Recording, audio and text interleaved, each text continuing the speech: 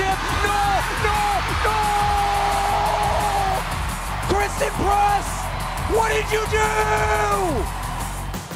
261 days, that's how long it's been since the U.S. women's national team last played. The Stars and Stripes tearing through some of international soccer's very best en route to yet another trophy in the days before everything ground to a halt. Well, today, finally, the reigning world champions return to the field, and in some style. It's a rematch of the 2019 World Cup final.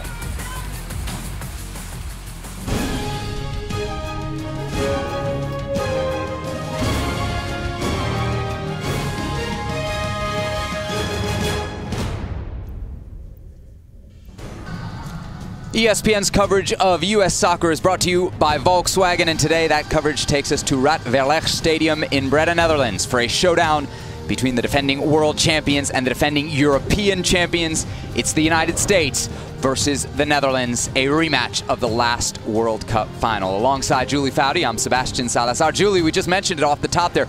261 days since we last saw this U.S. team in action. They are the #1 team in the world, of course. But game minutes, Julie, for this team have been really hard to come by in 2020. What can we reasonably expect today? You can expect a ton of excitement. I mean, it is palpable, and understandably so. That 261 days translates to 8.5 months since even having a game, Sebastian. So these players so badly want to run around. There is going to be a lot of frenzied activity.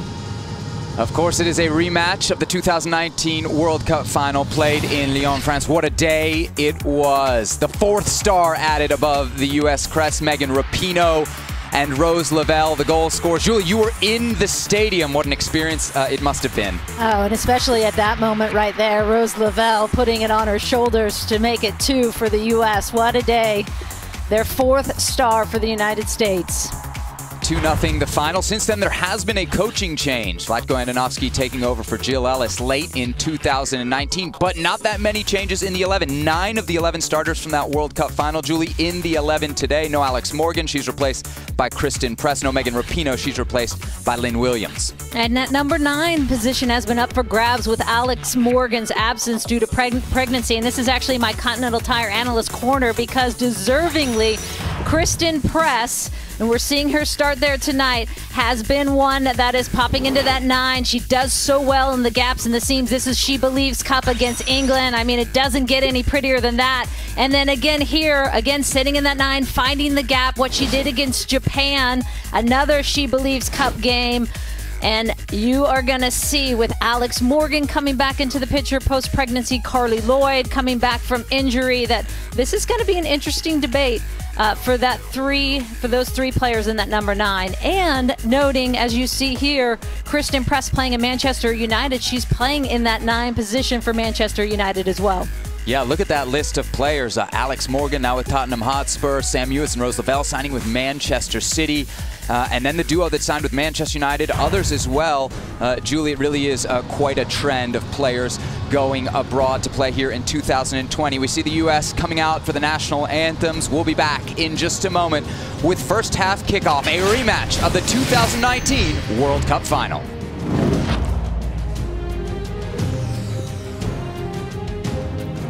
U.S. Soccer presented by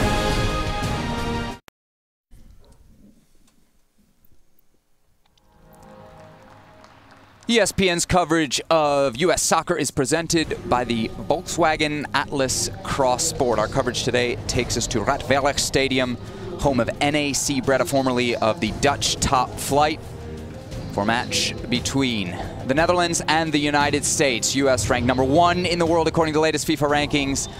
The Dutch ranked 4th. Julie Foudy, Sebastian Salazar with you for today's broadcast. When we take a look at the Dutch starting 11, we should note Sarina Wiegman, their manager, won't be coaching the team today. She's had a pressing family commitment. We are told, Julie, that it's not COVID-related. She'll be replaced today in the technical area by her top assistant, Arjan Vuurink. And the Netherlands going in a 4-3-3, similar to what we saw in that World Cup final. And actually, as I think you pointed out, Sebastian, 6 of the 11 are starting from that World Cup final. And Of those 6, 5 of them are in that front 6. Jill Roort in for Miedema, who's missing, as we mentioned before, and Van Veenendaal back in goal after a recent injury. She was voted, many fans may remember, the best goalkeeper at the 2019 Women's World Cup. Yeah, important to note Miedema's absence. She's injured her hip, plays for Arsenal in England, and the all-time top scorer for the Dutch national team. Opposite the Dutch today, the US 11 under Vlatko Andonovski. And Julie, to say that Vlatko has a embarrassment of riches, probably an understatement when we look at this 11. Yes, and that's going to be the same back four we saw at the World Cup. Nair in goal, of course, as well. And actually the same midfield as well for the United States with those 3. Interestingly enough, Rose Lavelle in the starting 11 after not having played her last match at Man City due to a minor hamstring injury. We're told she will probably get a half today. And as we mentioned before, 2 of those front 3 difference from that starting 11 at the World Cup. Lynn Williams in the starting 11 after being one of the last cuts from the World Cup roster. And of course, the footballing world reeling from the death of Diego Armando Maradona earlier this week. Both teams observing a moment of silence.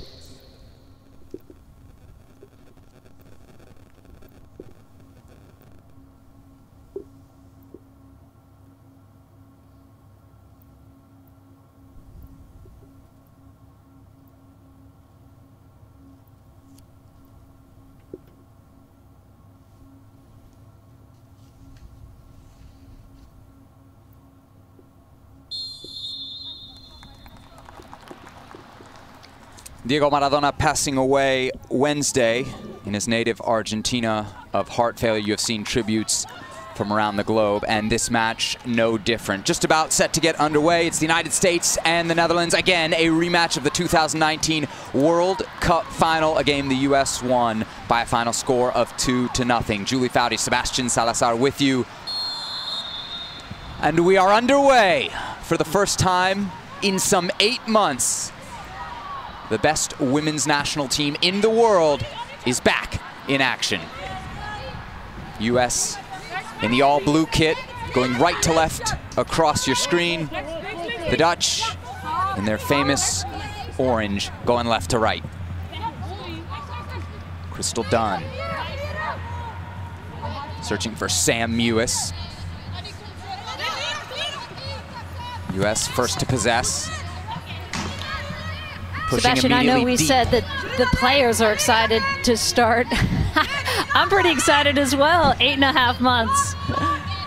Crazy to think it was that long ago, Julie, that we were in Dallas for the end of the She Believes Cup, that final game against Japan. I know many people have said this, but it does seem like a lifetime ago. Tobin Heath. Aggressive in her press. Sliding it across, and nearly an early goal for the Americans. Lynn Williams in the neighborhood, but couldn't apply the finishing touch.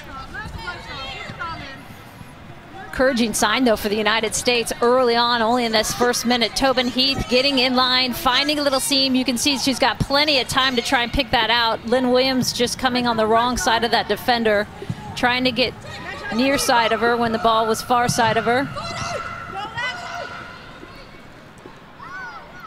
Ball out of bounds on the far sideline. Thrown will go to the Netherlands.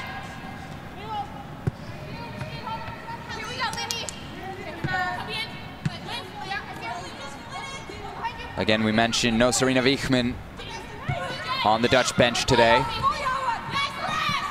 Pressing family commitment has taken her away from the team. However, Arjan Vurink, her top assistant, in charge. Wiegman, of course, will take over the English national team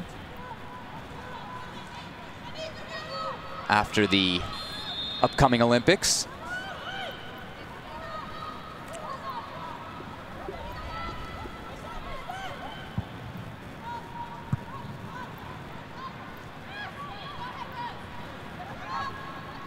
Goes Lavelle for Abby Dahlkemper now. Kelly O'Hara on the far side. Silky touch from Lavelle. Give and go with Williams.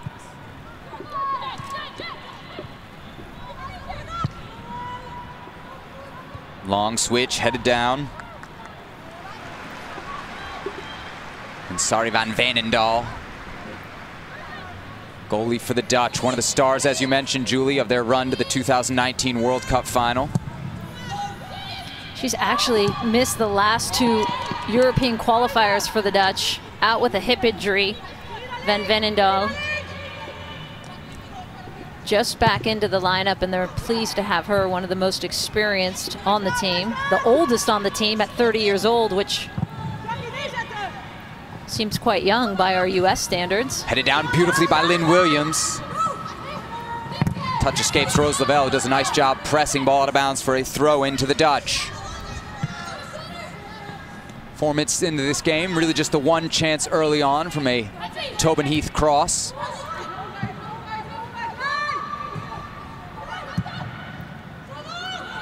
Danielle van de Donk, the number 10 for the Dutch, sprays it wide. Lynn Wilms. Lynette Bierenstein applying the pressure on Becky Sauerbrunn. The veteran captain there sees it out of play. And every indication from Vlatko Andonovski is, even though these players are not 90 minutes fit, and understandably so given all the challenges of COVID and this year, he said in practice it has been amazing to see the commitment, of course, the mentality, how well they've been playing given all the challenges they faced this year.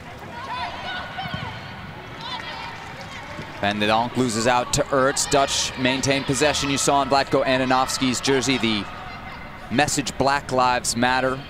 Players wearing a similar message on their warm-up uniforms today ahead of the match. Give you a little more context on that later in the broadcast. And also check the players' social media channels. Players releasing a unified statement in the hours before kickoff. Dutch now with share of the possession. Ball served into the box. Jill Roert, the closest to it. But Becky Sauerbrunn wins out, and the Americans take over.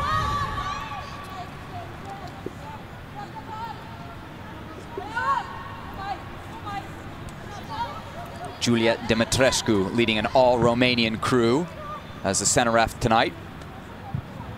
6-hour time difference between the United States and the Netherlands, just after 6:30.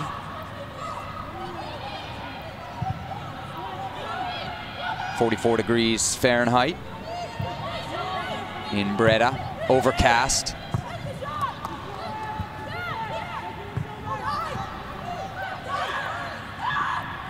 Jackie Groenen, the captain. Applies her trade with Manchester United. Teammate with Kristen Press and Tobin Heath. In what is the Women's Super League, top flight over in England.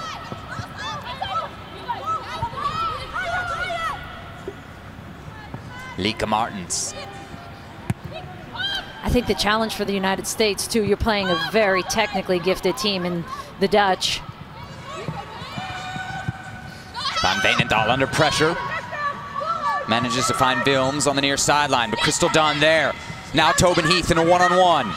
Draws contact from behind and draws the foul. Dangerous set piece coming up here, Julie, for the United States. Yeah, and a perfect example of just what I was going to say. They have to pick their moments to press, because obviously they're not fit to high press as much as they'd like to. Here you see the press from Dunn, giving it up to Tobin Heath, winning the ball in a great territory, and now a dangerous set piece that comes with that.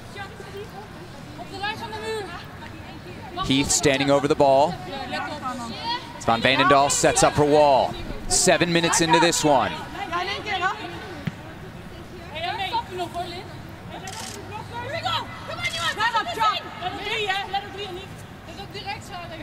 Six targets for Heath in the penalty area.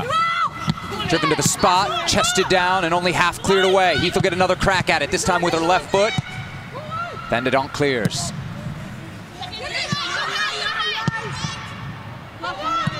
Still not to safety for the Dutch.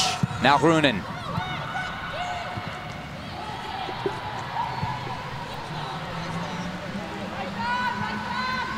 Jill Roert, the number 19, leading the line for the Netherlands in the absence of Vivian Miedema.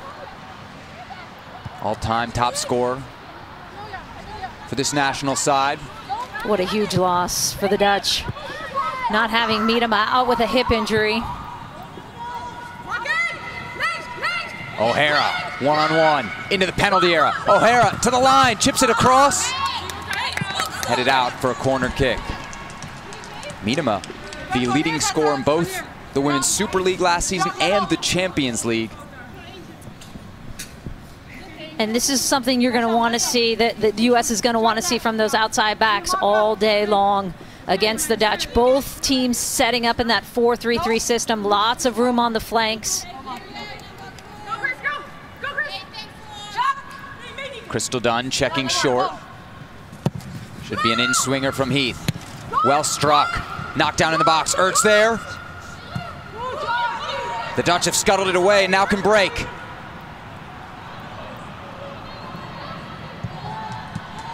No problem, the counterattack for this American defense. Heath clipping it forward. Van Veenendaal beats press to it, if not.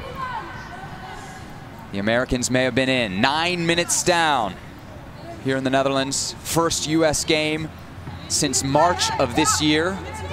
And they ran through England, Spain, and Japan en route to the 2020 She Believes Cup title.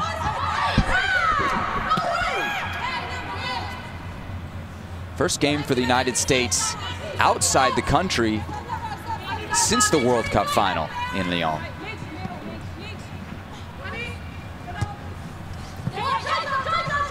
Press heads it in behind. Lynn Williams a touch. Thought she'd earned a corner kick instead. It'll be a goal kick to the Netherlands.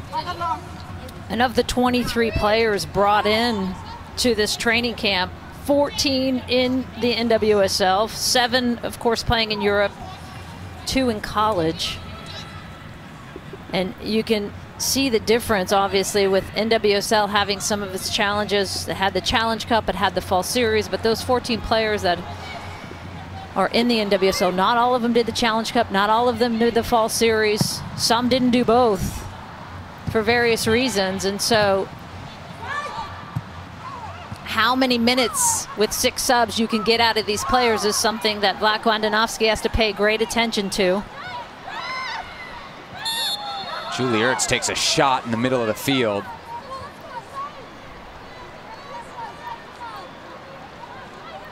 Don't call it a friendly. Van de Donk coming in here. Yeah, I think Van de Donk wanted the foul first, and when she didn't get it, took justice into her own hands.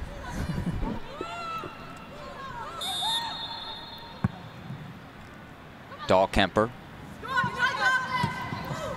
searching for Williams.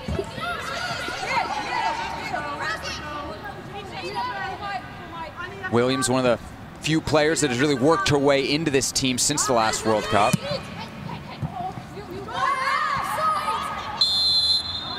Her role continues to grow. If you've not seen Lynn Williams play much before, she's fast, and that'll come out on your screens at any moment. I mean, the beauty of Lynn Williams too, of course, Sebastian, is she, with that pace, she stretches that back line, opens up a little more space for your midfield to play into.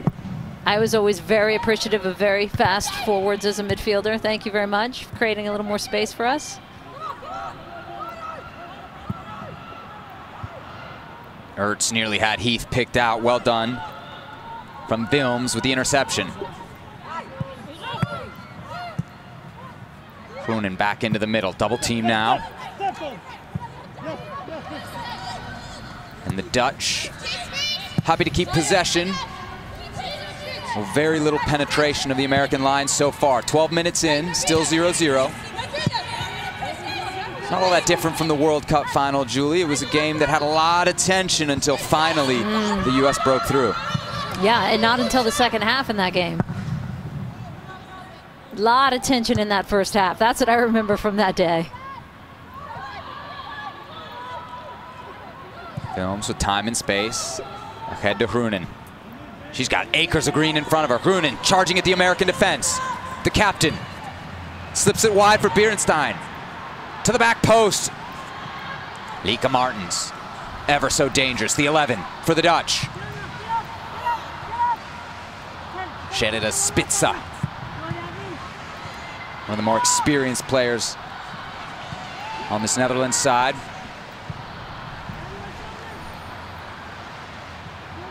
Roord.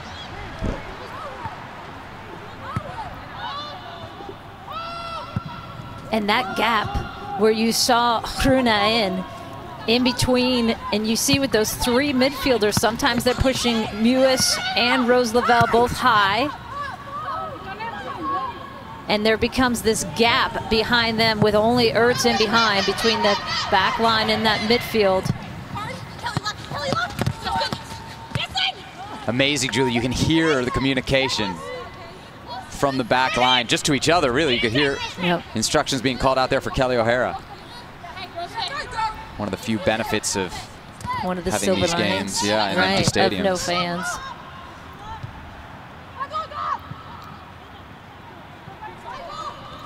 Dahlkemper heads it back to Alyssa Nair, getting her first action of the night. Chicago Red Stars goalie.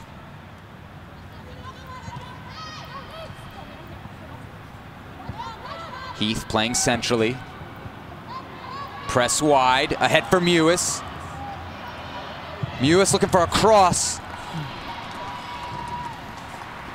Anik Nouwen cutting it out at the near post. Corner kick coming up for the U.S. Such a hard run to track coming out of midfield, Sam Mewis. We've seen her do this so well with Manchester City as well. Given a lot of freedom to get forward, of course. Second corner kick of the match for the United States. Keep an eye on the near post.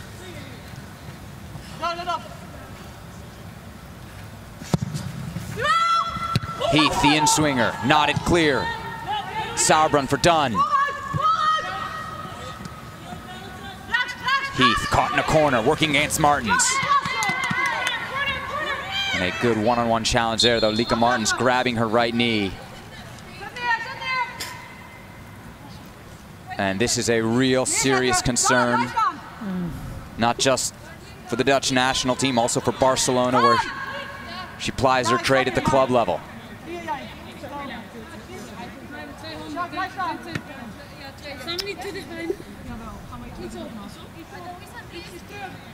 Martins' 117th appearance with her national team, 46 goals, her count so far. Good to see her back up and running around.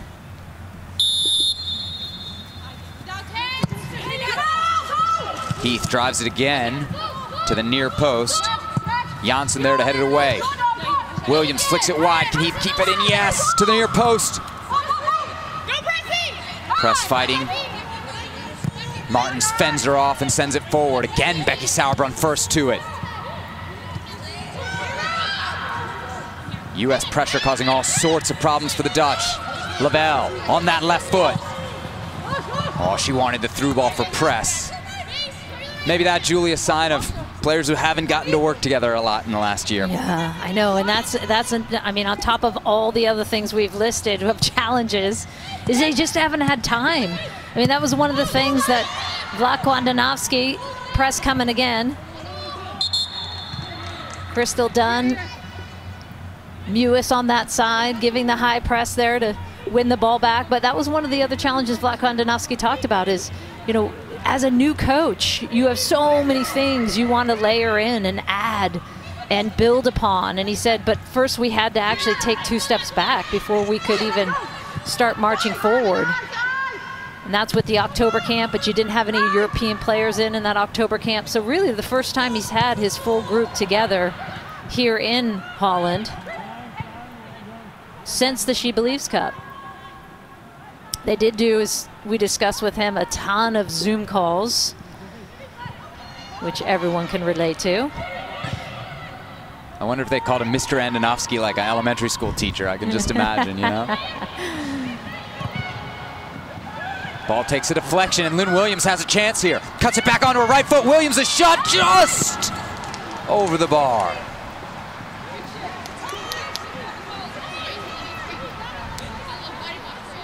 Gets lucky with this little bounce here.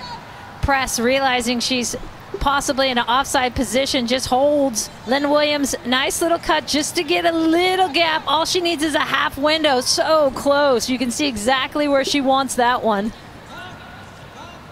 Yeah, that ball was dipping too.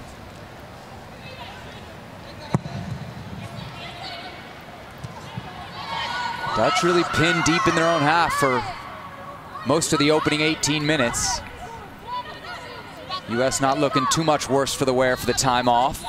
Of course, as you mentioned, Julie, it hasn't been totally time off. NWSL has had its seasons, and many of these players now playing in Europe to get minutes. Berenstein, the interception. She plays for Bayern Munich.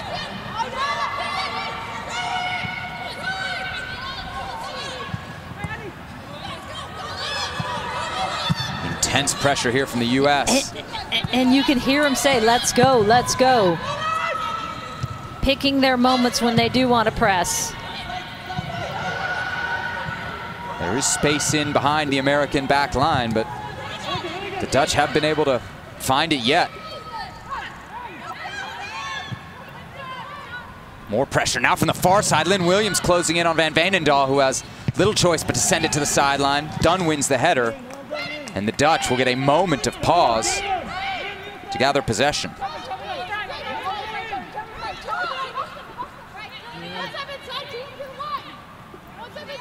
And those of you expecting to see Serena Wiegman on the sideline for the Dutch, that's her top assistant, Arjen Boodink, takes over today.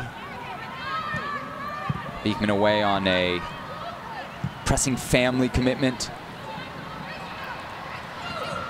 Wiegman days with this Dutch team are numbered. She's already accepted the job to take over for Phil Neville in England come September of 2021. Of course, she took this Dutch team to the 2017 European Championship on home soil. The 2022 Euros will be in England.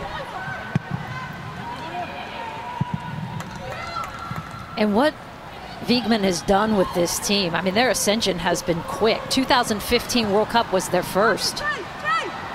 O'Hara, one-time ball into Williams, had a crack at it. Her mind somewhere between a touch and a shot, and the ball trickles out of bounds with no threat.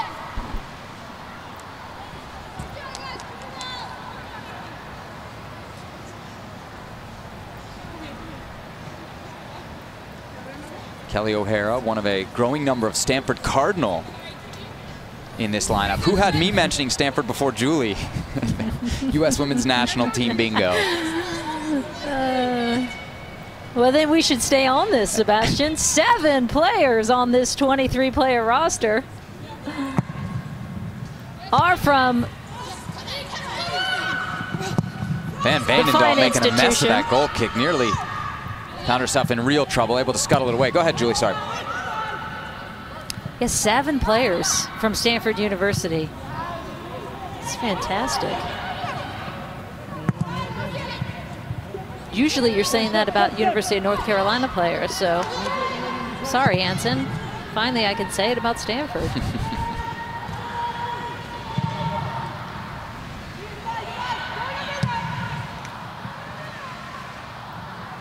Goes Lavelle, turning away from pressure.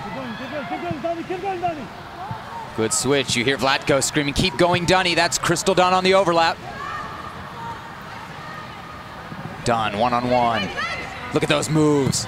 Dunn with the left-footed cross. Headed to the top of the box. Lavelle on a right-footed volley. Lavelle again, back to goal.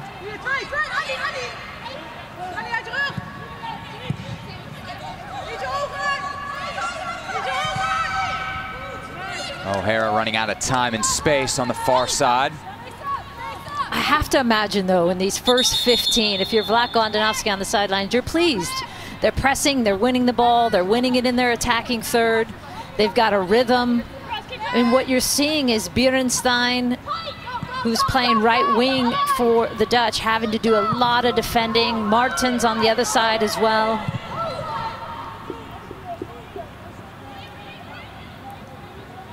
Films the right back for the Netherlands has had tons of time and space out here on this flank. Again on it. Jackie Groenen. Berenstein. Looking for Roord, couldn't find her. And this U.S. defense all over every Dutch attack. Aniek Nouwen to her counterpart in central defense, Dominique Janssen. One-time ball, driven in towards Nair. She comes off her line, collides with Becky Sauerbrunn, but able to collect cleanly. Little bit better rhythm from the Dutch. I've been watching some of their European qualifiers in the last couple months, and they've been playing against such a low block, and teams like Kosovo, Estonia, winning 6-7-0. Here's that speed from Williams down the right flank. Now cuts it back. Had a couple options, and the rebound fell to Press, who fires well wide.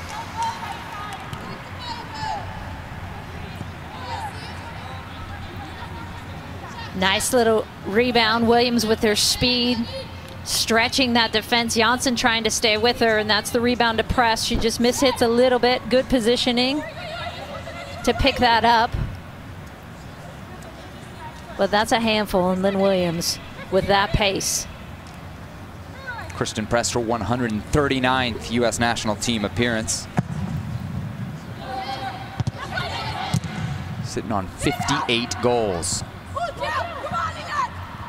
Roord fires wide for Martens. Lika Martens shaking off an earlier injury. Bilms. Vandendonk. Look at Tobin Heath. The high winger in your 4-3-3 all the way back, doing the defensive work. She'll be needed here. Americans unable to clear their lines. Now a turnover. Can the U.S. break through Sam Mewis? Mewis still on it. Picks out Rose Lavelle. First touch good. Falls to Williams. Back for Lavelle, and she was offside. The AR putting the flag up. A couple near misses there. That World Cup final, Sebastian, when Rose is coming through that middle there, as she did on that long run to score the second goal.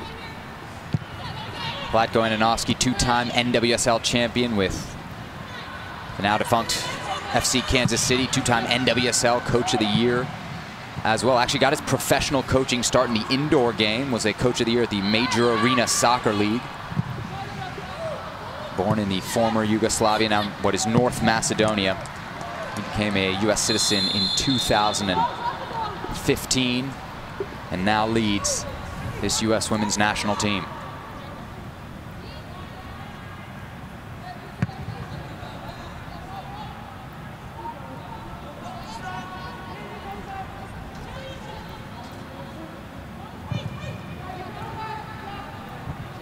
Sauerbrunn and Dahlkemper. Such a duo in the heart of the American defense for so long. Sauerbrunn wearing the captain's armband today. This is Crystal Dunn under pressure.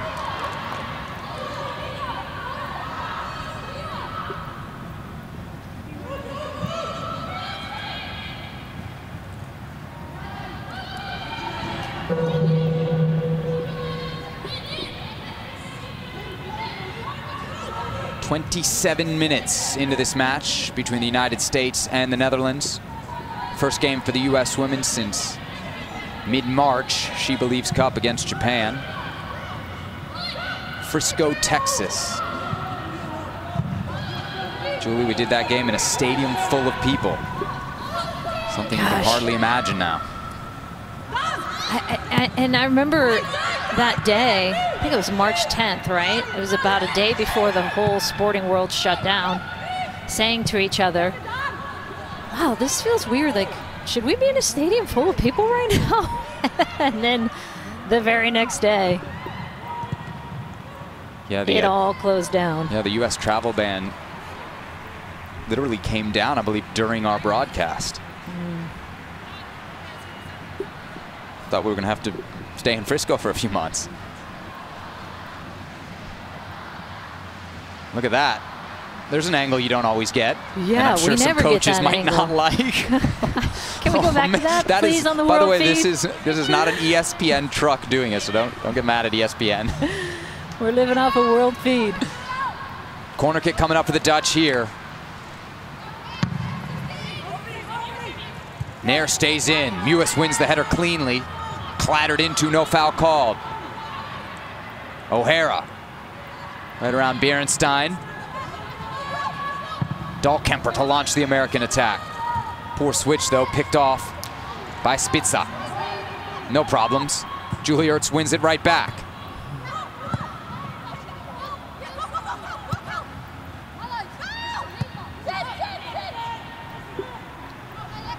Yeah, this is amazing with these boom mics. You could just hear him say it again. Sit, sit, sit. Not let's go, let's go, let's go. And typically what triggers that is Rose or Sam in midfield. And then Vlatko said for that front line, sometimes Tobin, Heath will trigger that press. Heath through, press, one-on-one, Christian press! Puts it in, but the offside flag is up. Oh, such a beauty of a ball, though, from Heath. Just taking a look. Wow, that is close. Oh, Heath just perfectly lays that in. Look at the pace on that ball. Any harder, Van Veenendaal is there to pick it up. Oh, that seems a little bit harsh. Well done by Press, too, to finish that one off. And really a beautiful connection there between Heath and Press. It was offside by the slightest of margins. Really hard to tell from the angle we had. Sauerbrunn chasing this one down. Netherlands trying to apply some pressure themselves.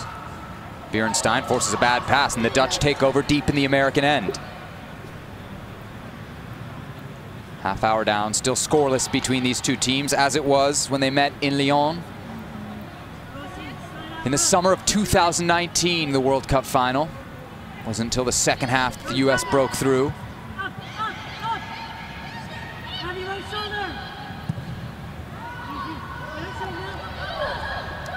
Janssen plays for Wolfsburg, swings it wide.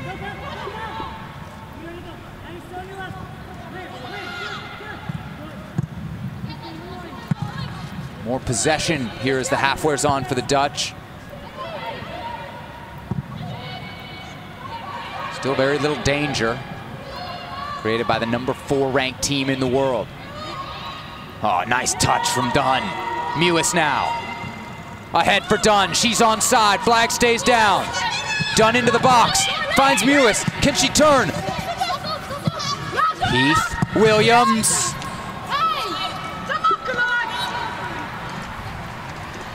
Oh, such a nice sequence, though, for the United States. All started from that left back position of Crystal Dunn, winning it, breaking free, onside, as you see there, when released. I think they could have been a little bit more unselfish around the box, though, and cranked one earlier. Heath herself.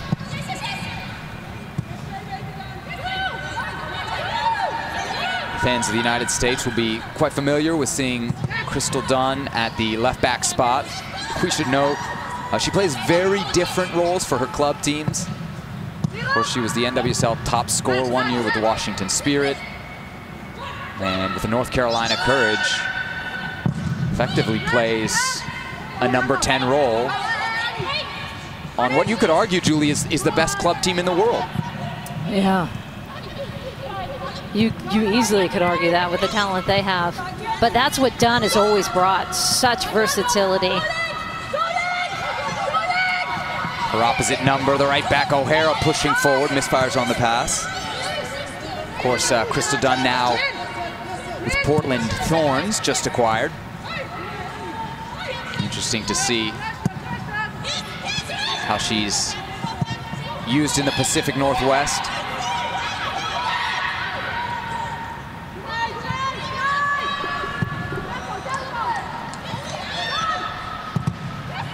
Janssen misfires. Williams right there. Well done by Williams with the angle she's taken to press too. Trying to make sure that they aren't able, the Dutch, to find that weak side wide player.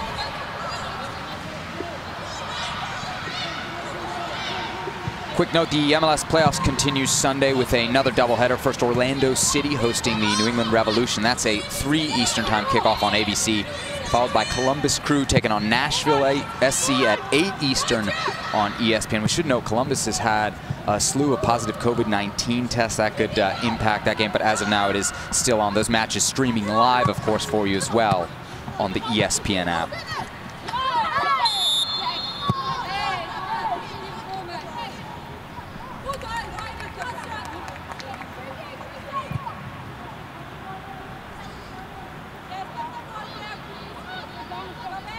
Oof.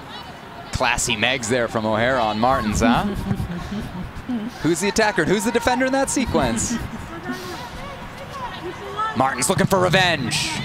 Not going to get it on O'Hara there. So she has earned a corner kick for this Dutch side. Continuing to grow into this match. More and more dangerous as we progress towards a halftime whistle.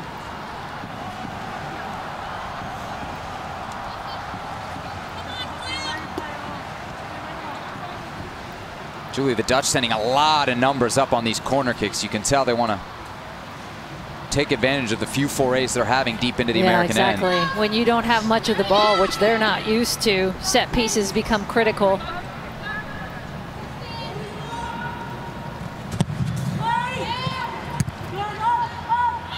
Heath deflected it back in towards her own goal, eventually cleared. Sloppy touch puts Van de Donk into some trouble. And she loses out to Abby Dahlkemper. Press with her back to goal, drops it for Heath. Oh, what a turn. Brilliant little flick too to keep it alive. Now Mewis. Williams with space. Recipe for trouble if you're the Dutch.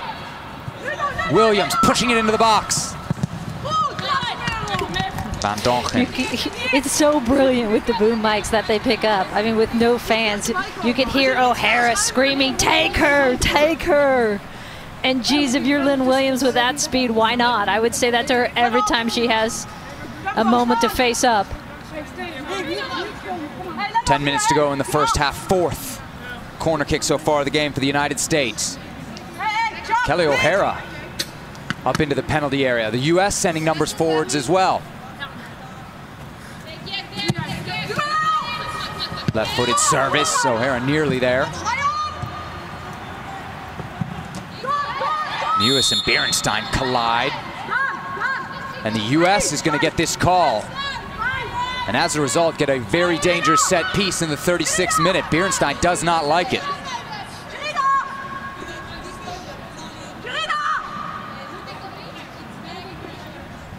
Clumsy, wasn't it? And unnecessary, really.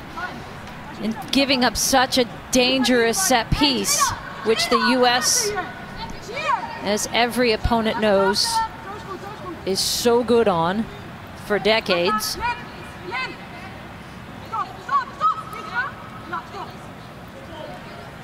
What do you think, Julie? Is this in shooting range or just outside it? No, I think Tobin Heath is willing to give this a whirl for sure, but you can see her looking to that far post.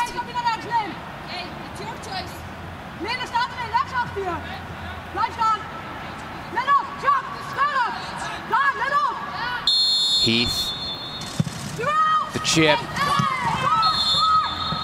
and this time Sam Mewis, the guilty party in the box. She's called for the foul, and the Dutch escape for the moment.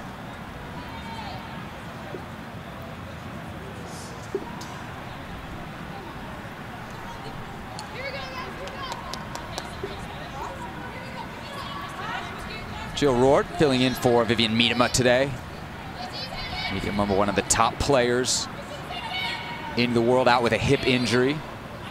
Coming off a great season for Arsenal in the Women's Super League. A great few seasons. Yeah. Top scorer every year. That's a woman who knows how to bang in goals. I believe it's 70 goals in 91 national team appearances. Quite a strike rate. Not the strike there that Kristen Press wanted. The one hopper, no problem for Van Veenendaal.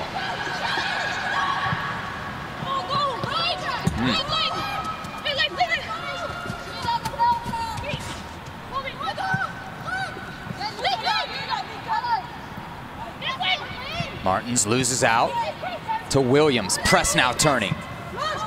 Looking through for Heath. Van Veenendaal saw it coming and sniffed it out. It is a nice little look, though, that ball in. Heath with cheeky little back flick. Press, you can see exactly what she wants out of it. We've seen her hit that many times, just doesn't get a hold of it. Williams lumps it ahead for Heath. Great first touch. Now back to goal. Mewis.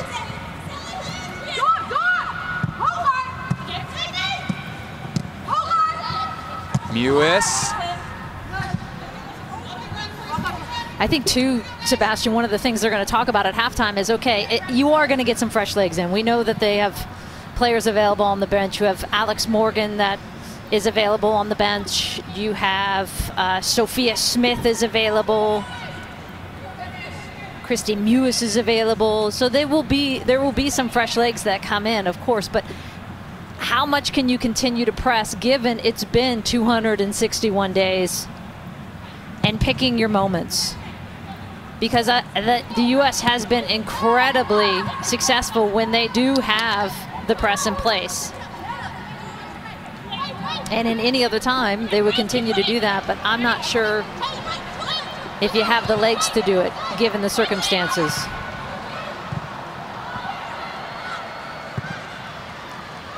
Van de Donk sprays it wide. Kroenen. Sauerbrunn first to it.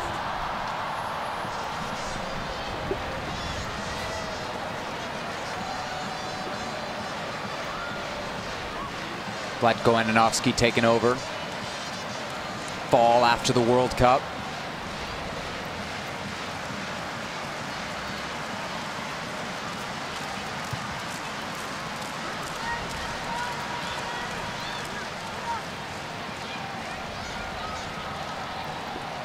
Dutch now with the ball, trying the American right side. Slip between Dahlkemper and O'Hara, but Dahlkemper eventually clears away, only as far as Van Dongen. Nouwen. Martins.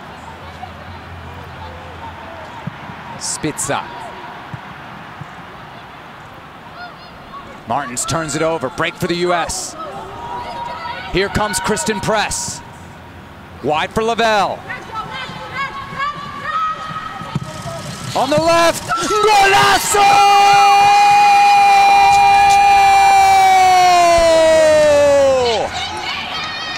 Rose Lavelle in the 42nd minute makes it 1-0 United States.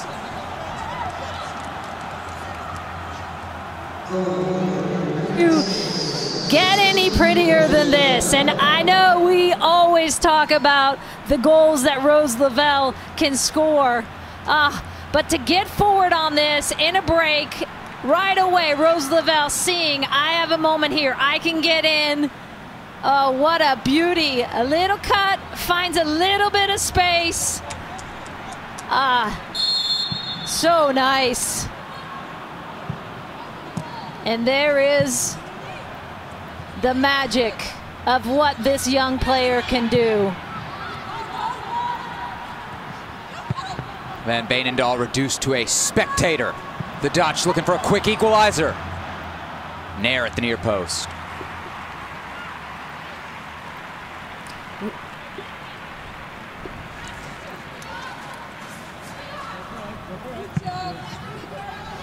And Rose Lavelle has really had some limited minutes. Hasn't been starting a lot of games for Man City. Hadn't played in that last game with a little nagging hamstring injury. Wasn't sure if she was going to be able to start. Press. Looking for Heath. Did not miss by much. Nearly a second for the Americans just before the half. And again, just a little window, finds a little gap. Boy, Van Veenendaal looks heated, huh? Every time the ball goes out of bounds, certainly when it went into her net, she turned and yelled at her defenders. You speak any Dutch, Julie? A reminder, Serie A is now on ESPN News Sunday, 6:25 a.m. Eastern Time kickoff. Lazio, led by Ciro Immobile, will take on Udinese from the Stadio Olimpico in Rome. All Serie A matches this season stream live on the ESPN app. Tobin Heath on her left foot, straight at Van Veenendaal, who fumbles it and gathers just before it crossed the line. The Americans really close to a second there. Oh, and that one again picked up. You see 3, 4, 5 blue jerseys around the Dutch. Picking it up for Heath. And that's one that really should be put away. Imagine going in 2-0 at this half. That's lots of time. Oh, good save by Van Veenendaal, but that is one that you would typically see Tobin Heath put away. Crystal Dunn still on it. Right-footed rocket, but straight at Van Veenendaal, who gathers on the second attempt. This Dutch side almost seems to have forgotten there's 45 minutes and a half and not 40. The last 5 minutes have been all U.S. pouring forward, closing in on a goal that would give them a far more comfortable advantage. Spitz again, the pressure from Heath problematic. This is going to be Lynn Williams by a mile. Williams into the box, and again her effort over the bar. Williams getting into all sorts of dangerous opportunities so far, unable to finish. You know, the amazing thing too is when you look at this Dutch team, they've all been playing, right? They're playing in, obviously in Holland, they're playing all over Europe. They've got 3 in Germany, 5 in England, 2 in Spain, and so they have been getting their matches. That was a big concern for this U.S. team, is that they are going to be played in. They're going to have the minutes. Yet what you're seeing in this first half is a very different story. It's been a lot of the United States. The Dutch lucky to get out of that one, just down 1 goal. And that 1 goal coming courtesy of Rose Lavelle. Here's one more look at it. A bit of beauty. She beats Sari Van Veenendaal to give the US a 1-0 lead. U.S. Soccer presented by Volkswagen. Through 45 minutes, the U.S. leads the Netherlands 1-0.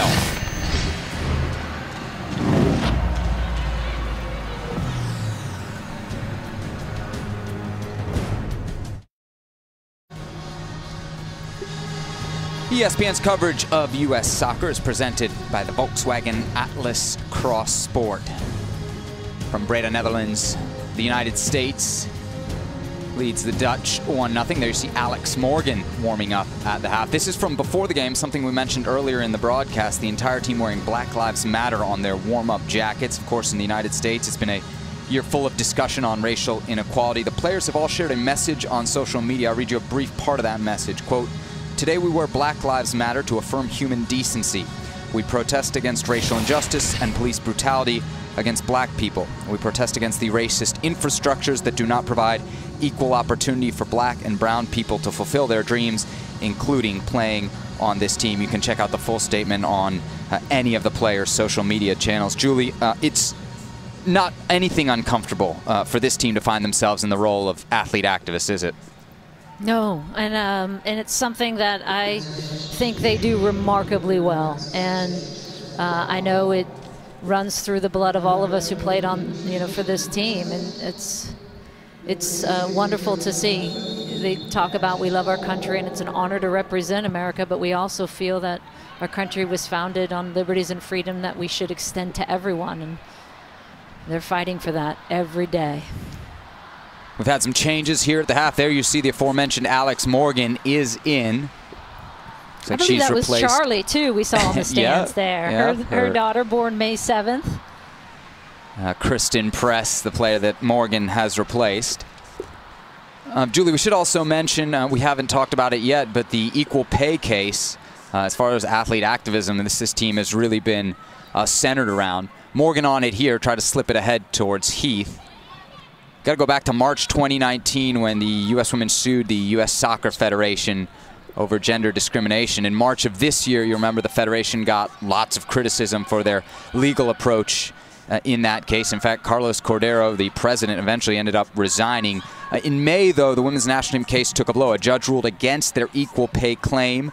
A decision, by the way, you should note the team vowed to appeal. The judge in the case did rule that the national team's Title VII discrimination claim, which is effectively about unequal working conditions, could still go to trial. But Julie, it is worth noting, 20 months on from that original lawsuit, this is still without resolution. Yeah, and really hasn't moved much. There hasn't been much discussion yet between the players and U.S. Soccer, and so it is sitting and waiting, and hopefully will get resolved soon. And then, not to mention, there's going to be a new CBA in 2021, so you got that whole negotiation starting again as well. So Morgan, the lone change then at the half, replacing Kristen Press, who did notch the assist on Rose Lavelle's beauty of a first half goal. And we talked about the U.S. team having not played in 261 days. For Alex Morgan, let's put it in perspective as well. 509 days for Alex Morgan since her last game. That's 16 months and 21 days. And we know what that last game was, the World Cup final against this very team. I think it's worth noting too, Julie, Vlatko Andonovski has mentioned plenty of times the commitment that it's taken from Alex Morgan, given all that she's been through personally this year, the pandemic as well, to move to England just to get games with Spurs has really been a huge part of her getting back into this conversation. Yeah, he was so pleased that obviously she took Charlie with her, her daughter, and I mean, and that's a huge decision to make with a newborn, and said, okay, we're going to make this work. Ernie Stewart, knowing this stadium very well, having played here for many years. A longtime player for NAC Breda, formerly of the Dutch top flight, no longer.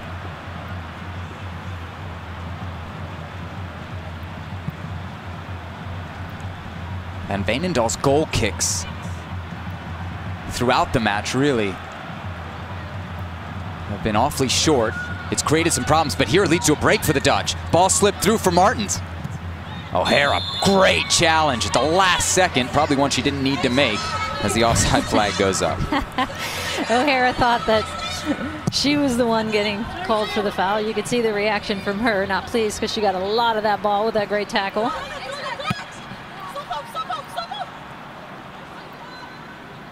Mewis, O'Hara wide open. O'Hara still on it. Wanted Morgan at the penalty spot. Service falls short. O'Hara trying to go one-on-one around Martens. The Dutch 11 wins that.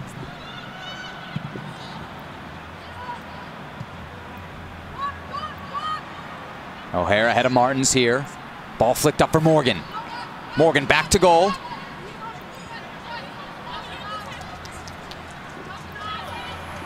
On top of Alex Morgan trying to get back from her pregnancy, she also had a little bit of a banged up knee in Tottenham, and so really limited minutes in these last 3 games for Tottenham. Finally getting some minutes though. It's worked her way up to 45 minutes there. Morgan's 170th appearance for the Stars and Stripes. 5th corner of the game for the U.S. to the near post, and again cleared away by the Dutch. Tobin Heath, 1-on-2, finds Dunn. Dunn's cross deflected out of bounds by Danielle Van de Donk.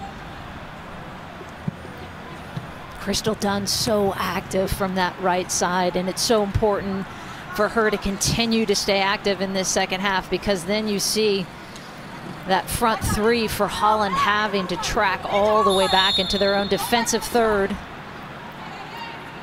Tobin Heath, left-footed in-swinger. Ertz at the near post. She does win it this time.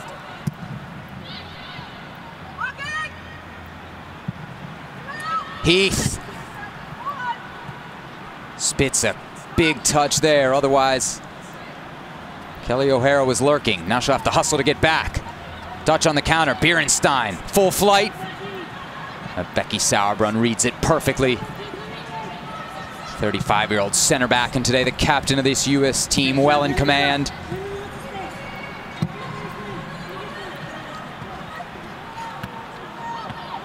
Williams gathering ahead of steam. Pushes it past Wilms. Williams pumps the brakes. Ertz touch deflected.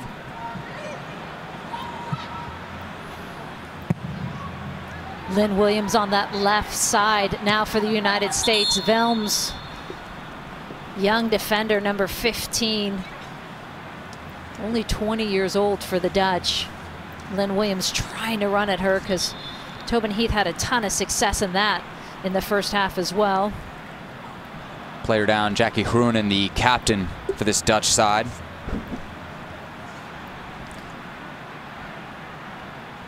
Shanice van de Sanden, one of the many threats the Netherlands can bring off the bench.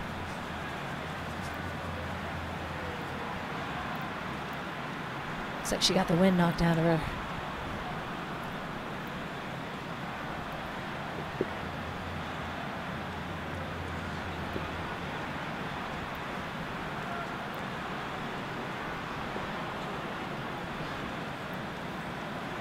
Groenen taking a while to shake this one off. See if it draws a change. Arjan Vudink, the man in charge today. Serena Fiegman called away at the last minute for a pressing family commitment. Dutch Federation was sure to remind us that it wasn't COVID-19 related, so a bit of good news there.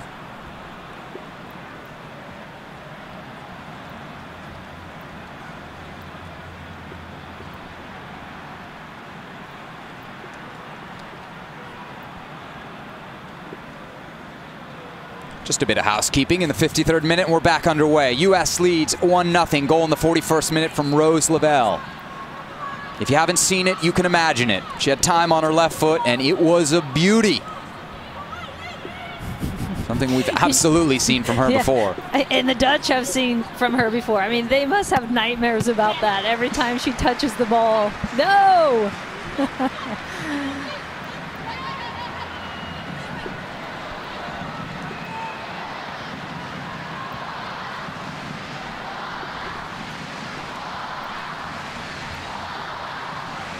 Janssen.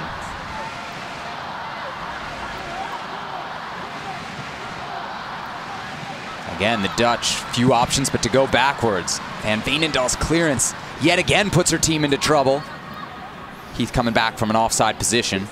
And a good visual of, you can see the U.S. playing in that middle block, and then all of a sudden Tobin goes and the rest of them come. That's the trigger.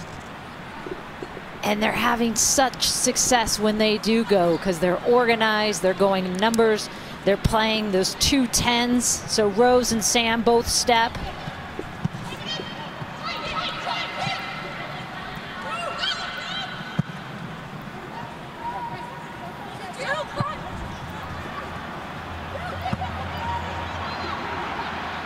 An opportunity here for the Dutch. Van de Donk goes backwards. Van Dongen.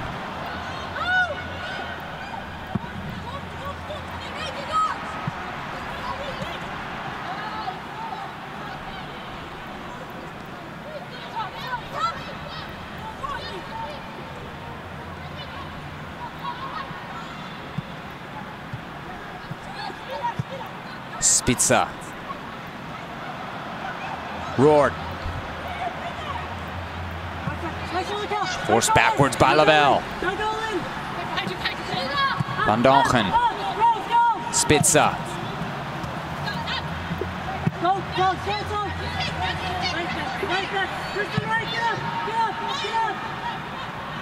Here are the instructions from the near sideline coming in for this U.S. side.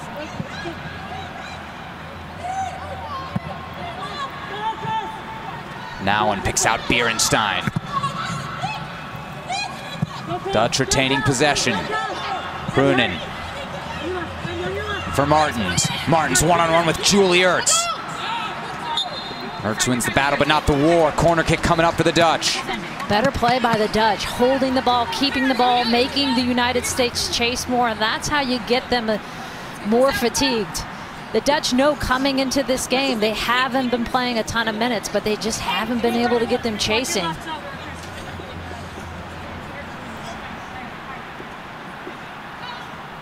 Five targets, a sixth at the near post for the Netherlands.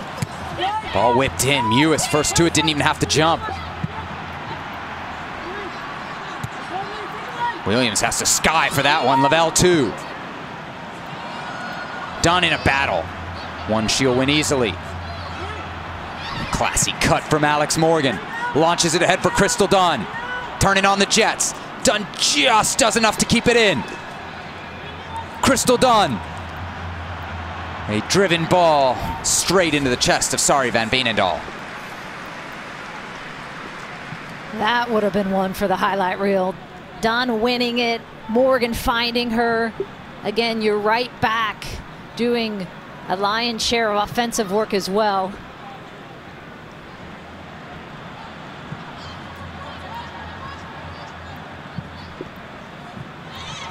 Pass cut out by Julie Ertz.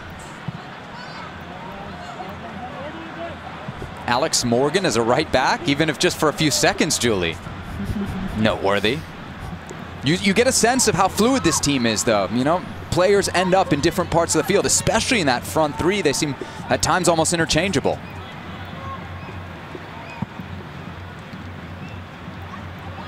Morgan giving chase. She'll work from the right flank. Lynn Williams occupying the center.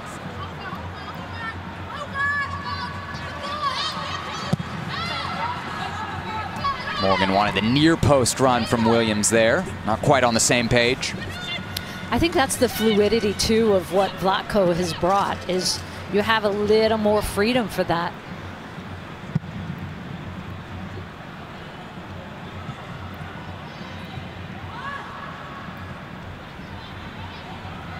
Dunn works her way out of trouble.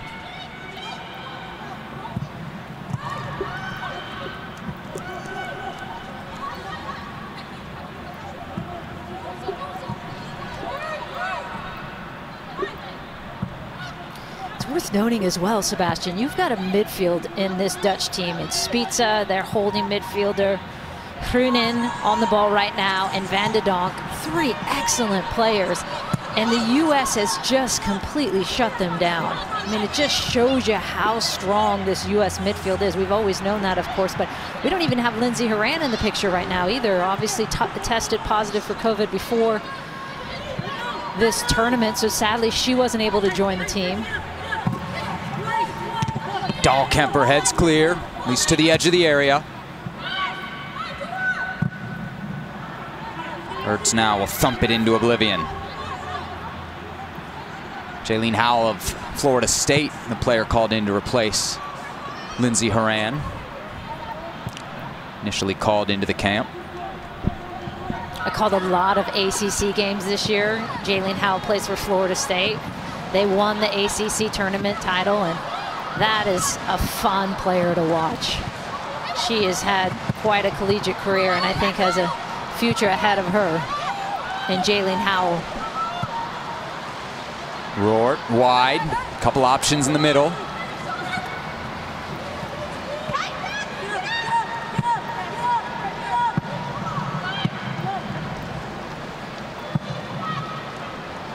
But the danger for the United States in this game is it's still 1-0. They couldn't put it away with that Tobin Heath across the face of the goal chance early. Tobin Heath had another one early as well. And here's the moment the Mewis family has been waiting for.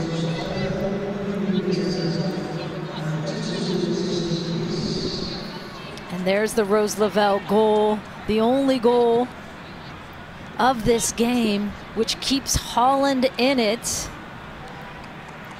Look at that smile, huh? You think she's happy to be back in the full national team picture and on the same field as her sister, and we should mention the same midfield now. Yeah, Julie, right, wow, what a her. story.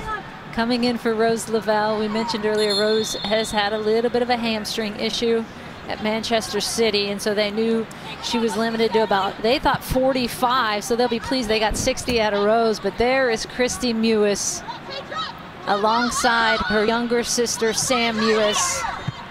Last time they played together on the national team, 2014. So great to see Kristie back and won a title, NWSL title this year. Well, we'll call it the Challenge Cup. I don't know if they called it the title. I think they did, right? With the Houston Dash. How about that Houston Dash team? One of the organizations in NWSL you always kind of wanted a little bit more from, and certainly this year anyway, they've seemed to turn things around. We should note the Mewis sisters, just the second pair of sisters to play for the U.S. women. Twins Lori and Ronnie Fair played together in the late 90s. Interesting to hear Sam talk about their relationship, how supportive they've been throughout their professional and even collegiate careers. But going back to their adolescence, Sam says they weren't always so close. So glad to see that that has changed and evolved. Yeah. That's very typical for siblings. She said we didn't really get along in high school, but now. Sam said that she, as the younger sister, was always kind of tagging along with her older sister. She thought that might have annoyed Kristie. I'm sure they'll be glad to each be tagging along here for this one. An opportunity to get back into the U.S. national team picture for Kristie, and she has really truly earned it. Over the last year, overcoming injury and really turning herself into one of the best players in the NWSL.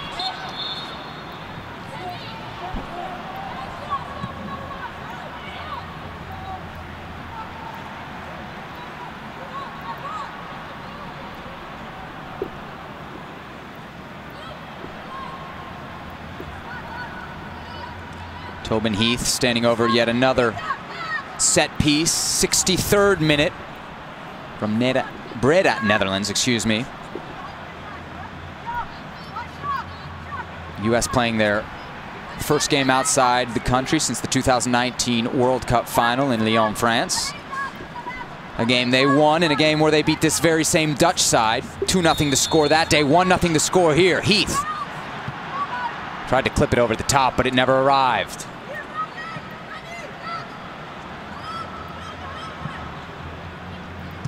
Dahlkemper for Morgan at number 13. Such a key target for the United States atop their formation.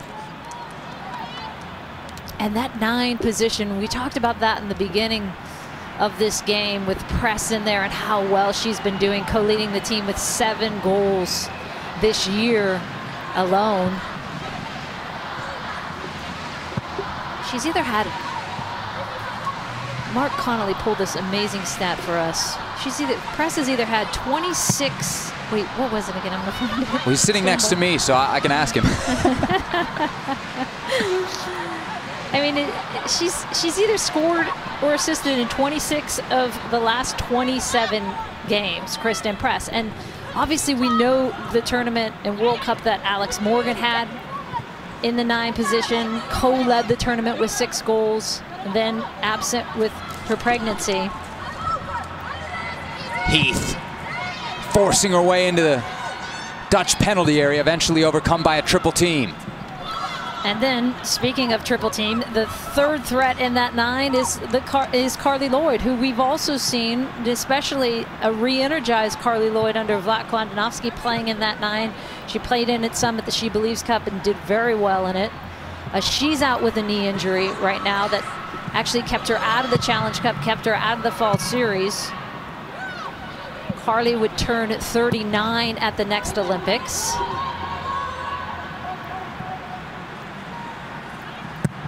But all 3 options in play. And again, we talk about the embarrassment of riches of these United States team. But that will be a position that is going to be one to talk about in these next 6-7 months before the Olympics. And it's interesting, Julie, we think so much of the number 9 for goal scorers, but we saw it with Alex Morgan making a great outlet pass for Crystal Dunn, Kristen Press setting up the assist from the 9 spot. You mentioned Lloyd at the She Believes Cup. Her best work was passing and setting up other players, so that's really something that's demanded of that position under Vlatko Andonovski. Sam Mewis charging ahead. Kristie with the touch, one of her first of the match. And I would add defensive presence. I mean, that's huge for Vlatko Andonovski. He was so emphatic about how much work Carly Lloyd was doing for them based on the stats they were collecting from games defensively, and how much better Kristen Press has become on the defensive side as well. Sauerbrunn, a rare foray into the opposition's final third. Drops it for Dunn. Kristie Mewis wearing the number 22, her sister Sam in the number 3. Offside flag up as Alex Morgan gets in behind. Substitution coming for the Netherlands. And a potentially very dangerous one for the United States. Shanice van de Sanden set to come on. She'll replace Lynette Bierenstein. Van de Sanden plays for Wolfsburg in Germany. This is her 81st appearance for the Dutch national side, and she is so quick. Fresh legs, a lot of pace. She's gonna try and stretch that U.S. back line.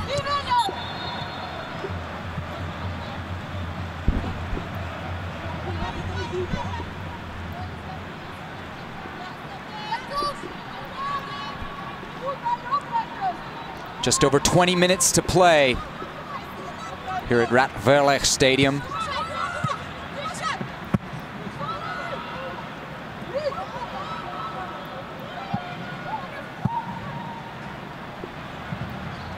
O'Hara, Morgan, Williams, back to O'Hara. And her touch just abandoned Kelly at the very end, but a beautiful series of one-touch passes leading to attack there from the U.S.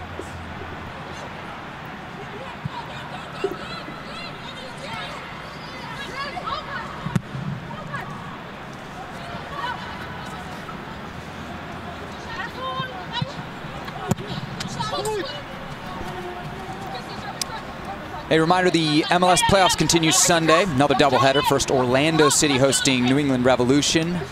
Kickoff 3 p.m. Eastern on ABC, followed by Columbus Crew taking on Nashville SC at 8 Eastern on ESPN. Columbus dealing with some COVID absences, could affect that match, but for now, everything's still on. Game streaming live, of course, as well on the ESPN app. Morgan back to goal, manages to find Heath. Heath and Wilms, one-on-one. Tobin on her right foot. Cuts it in. Tobin still on that right.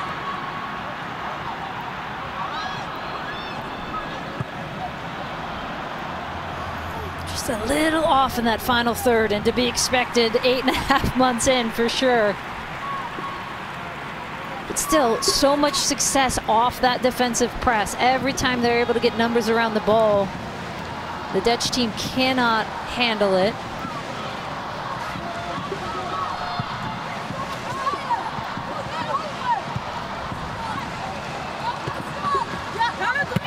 Van de Donk wide for Wilms. She'll get it back now, the number 10.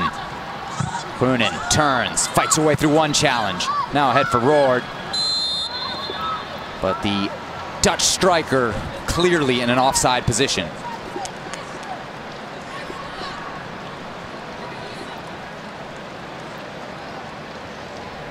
Kelly trying to step her up just off, as you can see.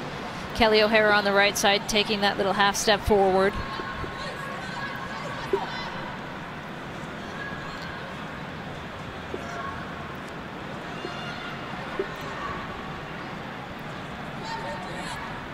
Quiet day so far for Alyssa Nair, huh, Julie? Quiet day, I was just thinking too for Lika Martens. Through here for Kristie Mewis. Mewis one-on-one. Kristie the shot. Goal! Welcome back, Kristie Mewis.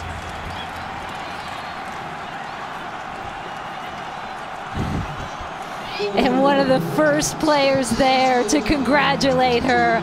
I mean, how much pride there must be with the Mewis family right now. Mom and dad at home watching. Look at this ball in, though, by Lynn Williams. Such a beauty of a touch. Perfectly placed. Mewis having the presence to say, okay, I'm going to keep this low. I'm going to drive this far post. Takes a little sneak peek there. How about that for your first game back with the national team in over 6 years? And the first person to greet her and congratulate her is her younger sister, Sam. That is tremendous. Thought that smile was wide when she came on the field. Boy, after that goal was she grinning. And with good cause, scoring just 9 minutes, Julie, after she'd come on. And really not many touches. To be able to finish that off as cleanly as she did gives you an indication of the year she's had and how well she's been playing. The breathing room the U.S. was very much looking for.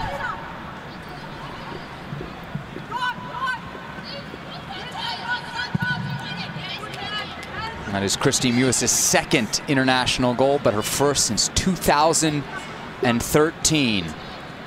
Julie, you have to say, it's rare that a player goes that long outside the national team picture and then works their way back in. I mean, it is really remarkable. Yeah, and as you said it before, I mean, the things she's had to fight through with the injuries and time away, and then obviously Houston Dash having this remarkable run this year at the Challenge Cup and their success. I mean, it just felt this lift all around that team. And Mewis, Kristie, such a huge part of that.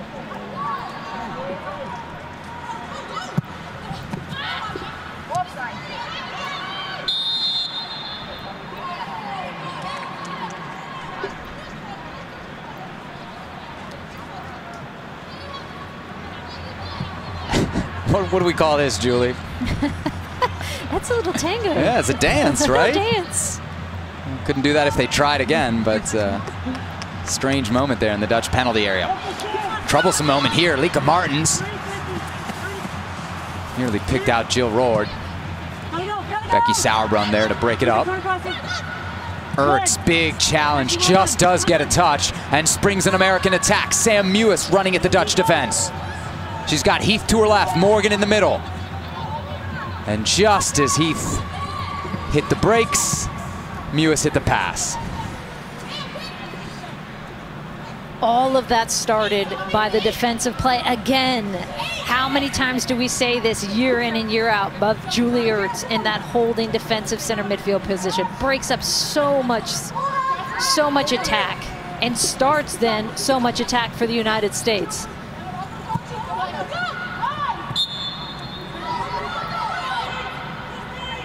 I know you mentioned it, Julie, in the replay, but how about that assist from Lynn Williams, too? Just a class touch. And the timing of that run by Mewis. It is, we should say, again, to think about going 8.5 months as a player without really playing a high-level game like this is so hard to do. And then for that first game to be against such a good team. Van Dongen, probing ball. Dahlkemper playing it safe, out of bounds. Deep throwing for the Dutch. Not to shy away from it, because U.S. Soccer had a chance to say, nah, you know, we're not ready. Physically, mentally, we haven't had the minutes. We haven't been able to get them in with COVID. And yet, Vlatko Andonovski said, no, let's do this, because if anything, it will expose our weaknesses. It will show us where we need to be. Substitution then in the 75th. Crystal Dunn will give way to Emily Sonnet, the 27-year-old. Plays for the Orlando Pride. Also going to get our first look at Sophia Smith. This is exciting. Her senior national team debut. She'll be a part of the Portland Thorns. And the only player in this group to be born in the 2000s. These kids keep getting younger. Midge Purse set to check in as well. cannot wait to see Sophia Smith with the U.S. team. We saw what she's done with the youth national teams at the under 17 and under 20 levels. We saw what she did in her 2 years at Stanford. And that was with a terrible injury. Broke her ankle her freshman year, halfway through her freshman year. She fought back from that, helped lead the team to the 2019 NCAA title. Good fight in the corner here. Purse, Mewis, double teaming Van de Donk.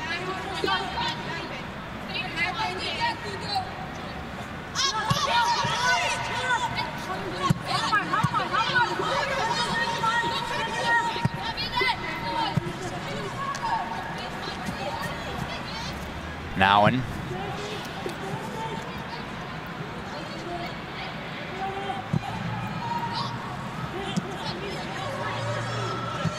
Purse looking calm at that right back spot.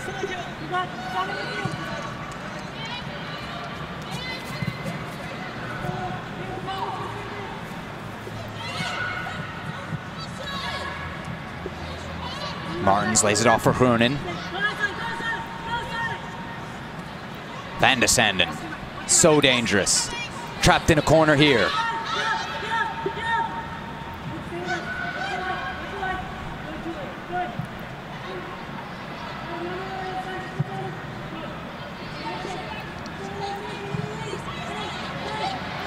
Martens, one-on-one with Williams, cuts to the middle. Spitz's pass picked off by Mewis. Mewis running the U.S. counter, ahead to Sophia Smith. Touch got away from her and the Dutch clear.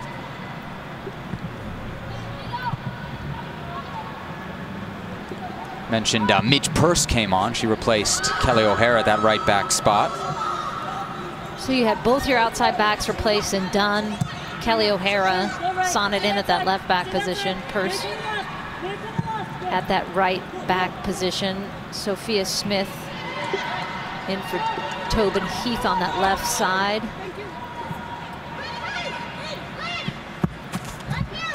If you get to shout out Stanford all the time, can I shout out Montgomery County, Silver Spring, Maryland, where Midge Purse is from? A hotbed of youth soccer, but really girls soccer. Dominates the Washington, D.C. area, and Purse, one of the legends coming through as a youth player.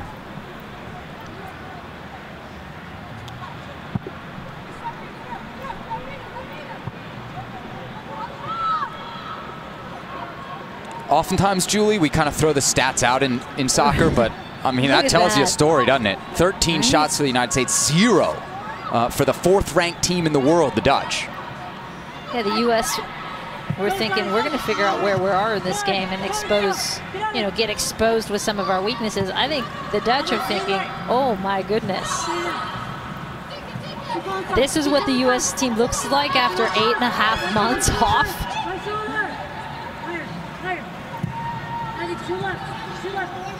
Van Donken trying to cut around Purse, no dice there.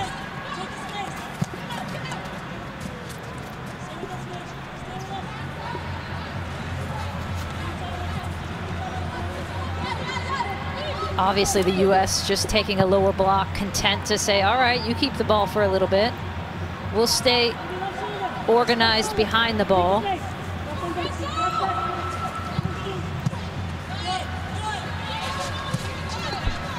But then they find their moments when that penetrating pass comes in, they pounce.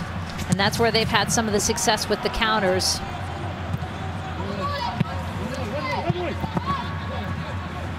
Van Donken heads it out of touch. Lynn Williams applying the pressure. She'll put it back in play quickly. Purse trying to turn out of trouble. Very many options. Purse still on it and will go all the way back to Alyssa Nair.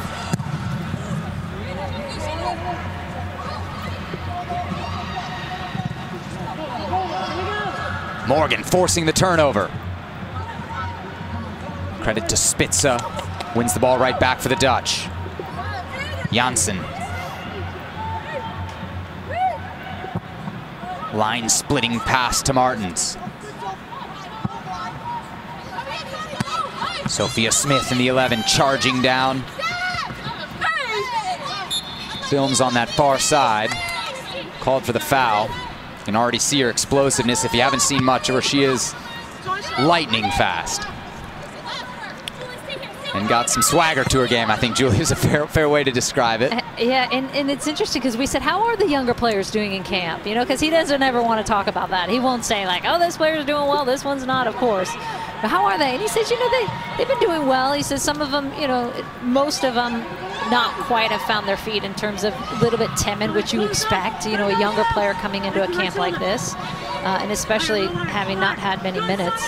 But he said Sophia Smith in the last day, this was on Wednesday, we talked to him, the last day has just come out of her shell. You can see it, the potential, and running at players and making players, and that's what you saw at Stanford. I think it was actually a surprise to Stanford even that, you know, after her sophomore year, she declared to go into the draft with NWSL. First pushes past Van Donken there, got held up, but no call from the center ref.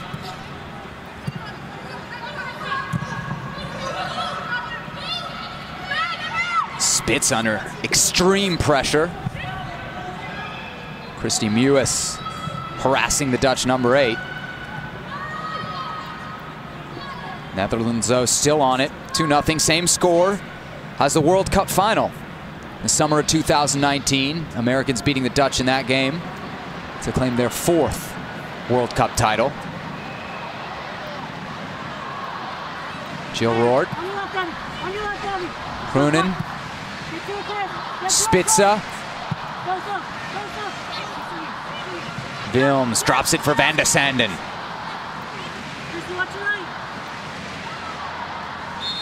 Van de Sanden double team there.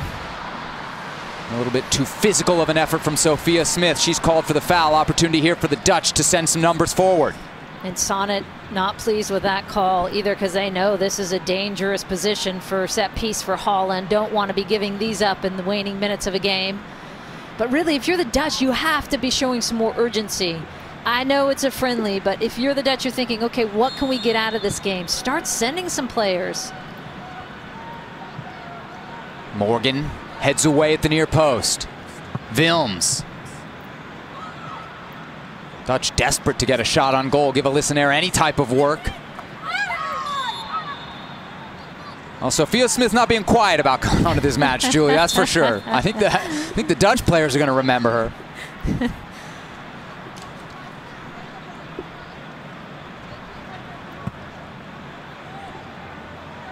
Here's that second bite at it she was trying to get.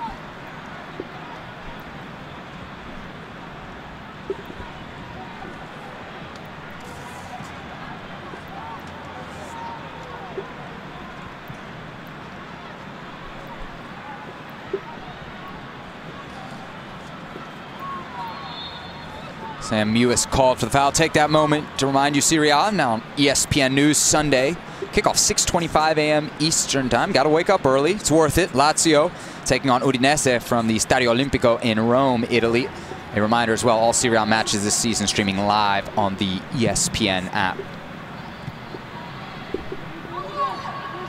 Van Donken takes her time. Probably shouldn't have. Morgan picks off the pass. Turns at the Dutch defense.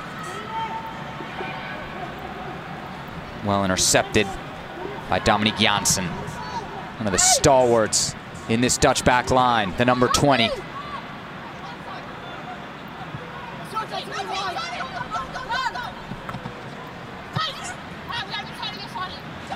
Van de Sanden, one-on-one, trying to turn on Becky Sauerbrunn.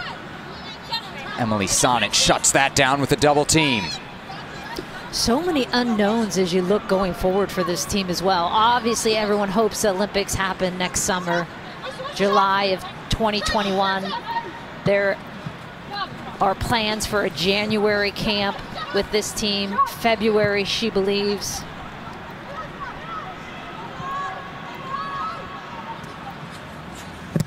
Nair under some pressure for the first time tonight.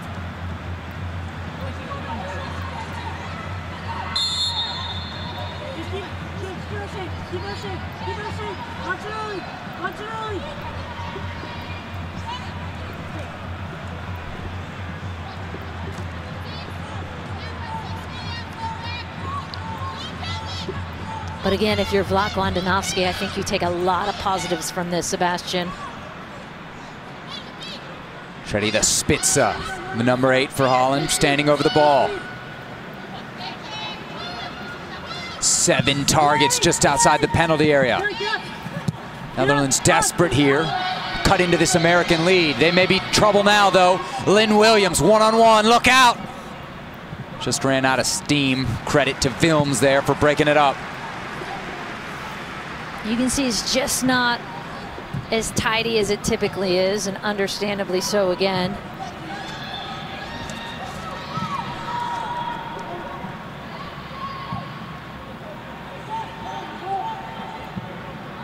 Van Dongen to Groenen.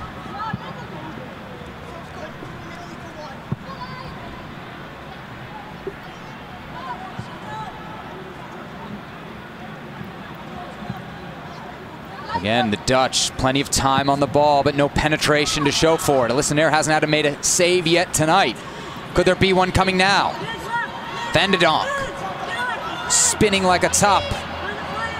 Unable to shake Sauerbrunn. Now Midge Purse joins in. Martens collects.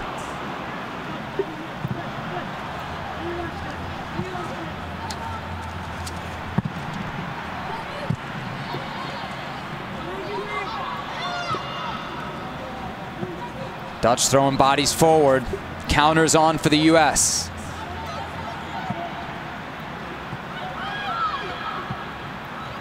Van de Donk. Nice turn from Rourke, deflected out of bounds. Corner kick, Becky Sauerbrunn with the perfectly timed intervention. Really the most dangerous look the Dutch have on all night. Van de Donk just slipping that seam into Rourke. Great defensive pressure though by Sauerbrunn to recover.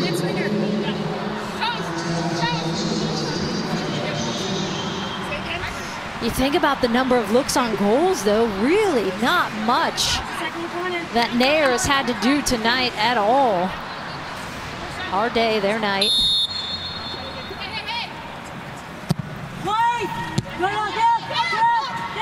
Alex Morgan winning yet another header, this one in her own defensive penalty area. Ball just gets over Julie Ertz there. No worries, though, as Alyssa Nair gathered. Jill Rourke checking out of the match. I believe it was Katja Snoys, 24-year-old, plays for Bordeaux, who has replaced the 19.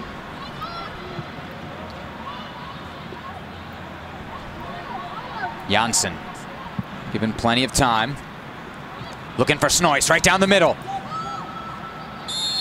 Finally, some type of action there for Alyssa Nair. She paid the price, coming out to the very edge of her box. An alert play from the American goalie.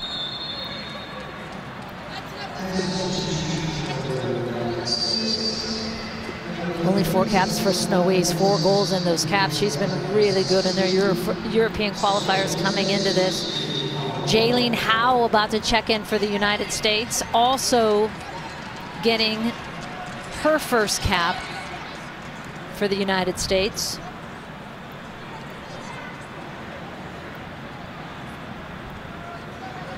She'll play alongside Kristie Mewis there. It'll be a like for like with that Sam Mewis coming out.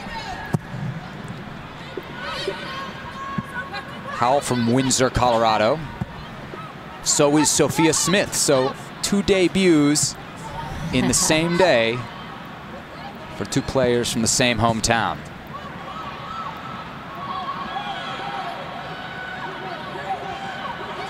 Purse. Williams.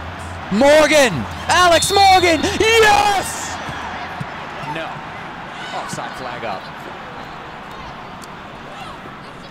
You could almost see the assistant referee going, I'm so sorry to have to do this to you.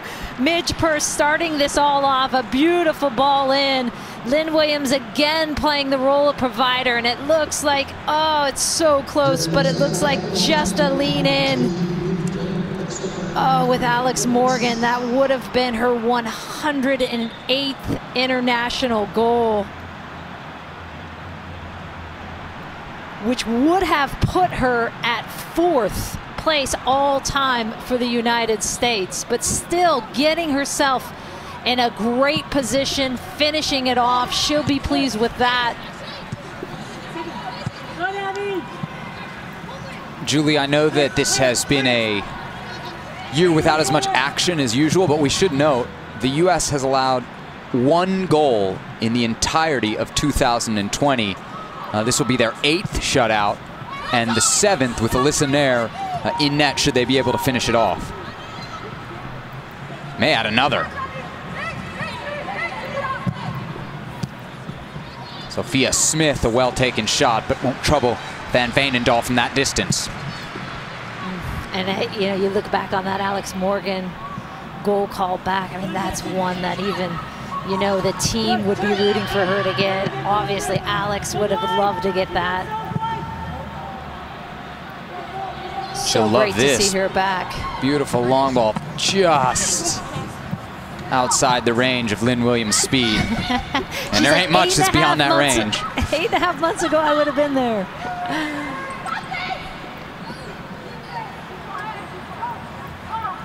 Plenty to work on then for this Dutch national team. Arjen Voeding, the man you're looking at now, he's the top assistant for Serena Fiegman. Called away at the last minute, couldn't be with the team today due to a pressing family matter.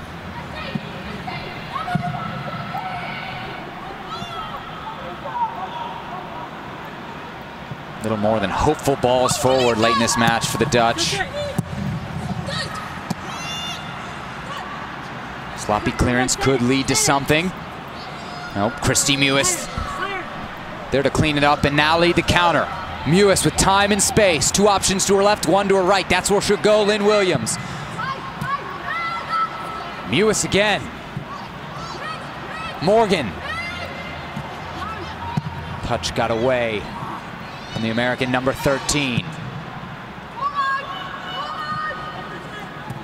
Jaylene Howe knocks it down for Becky Sauerbrunn.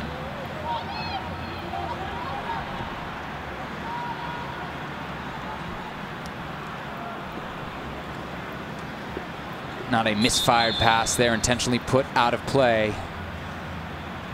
As Danielle Van de Donk, one of the best number 10s in the world, pays the price for dancing with Julie Ertz. That play again started by that tackle from Julie Ertz. The work she puts in that defensive central midfield role. You can't say it enough.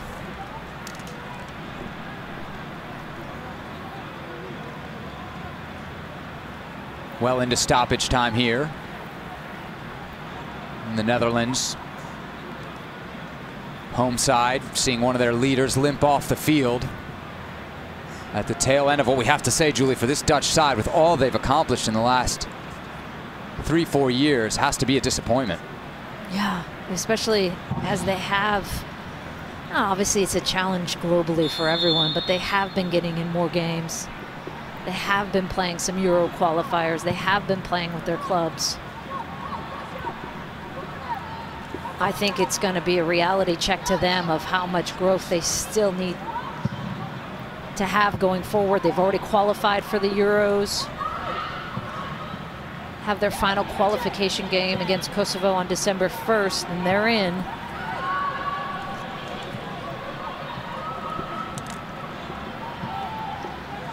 But a stark reminder that even the U.S., without any games, is head and shoulders above most of the world.